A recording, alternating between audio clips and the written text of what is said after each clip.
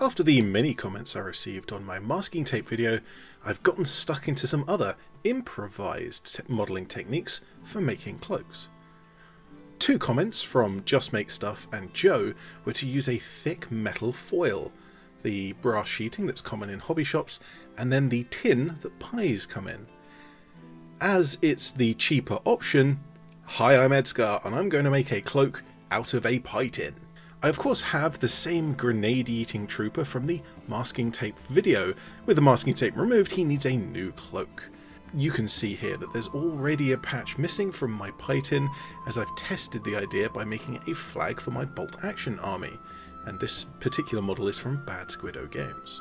It seems to work quite well, nice and strong, and takes the primer, and so I should be in good stead to get started on this cloak. I realised when making the bolt action flag that smoothing out the metal was quite difficult after you've cut the piece away, and as these pie tins have many details and undulations, the air holes and lines for various reasons, smoothing it out is quite important.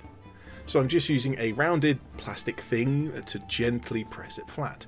And I should point out that I've cleaned this pie tin since I had my dinner. This stuff is quite a bit thicker than kitchen tin foil, but it's still easy to cut with a craft knife, and I started with a fairly large piece which I could easily cut down to the right shape.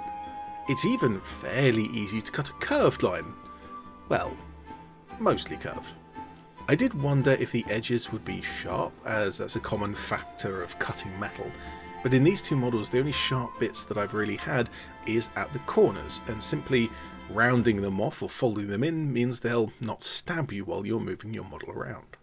One thing I wanted to do before the cloak went onto the model was get some folds, and this was relatively easy by using a smooth rounded object and pressing the cloak over it on both sides to create the in and out folds.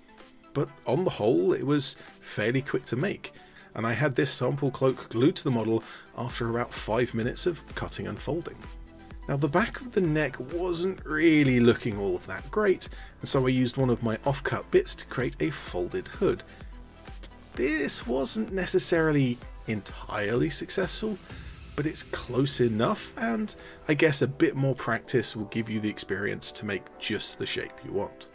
And so we move on to painting. My usual grey primer stuck just fine, and paint flowed off the brush pretty well, although my brush here is quite old and not behaving itself. Mixing a lighter green in with my dark green for the first highlight layer, I ran this over any part of the cloak that was raised up, and then again with a stronger mix of the light green to bring out just the highest areas.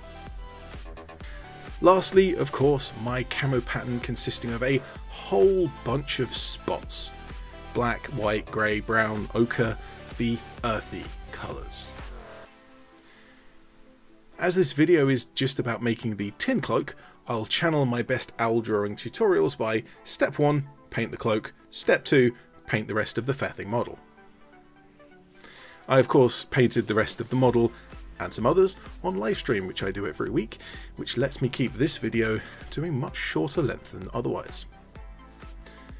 The model looks just fine for a 5-point model, and that's on my first attempt. With some practice in how to shape the metal and cuts and folds and getting it to look just right, this could easily be improved upon. It's quite strong as well, easily surviving drops from the gaming table onto the floor.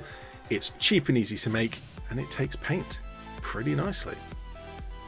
I think overall this is another time that an improvised cloak ends up being a surprisingly good option. So thank you to the commenters who pointed me in this direction. And please everyone keep up those comments, as any good idea will likely become another video for me to share with the community. I've done paper masking tape already, and now I've done a pie tin foil version, and I have a real fabric one on the way next.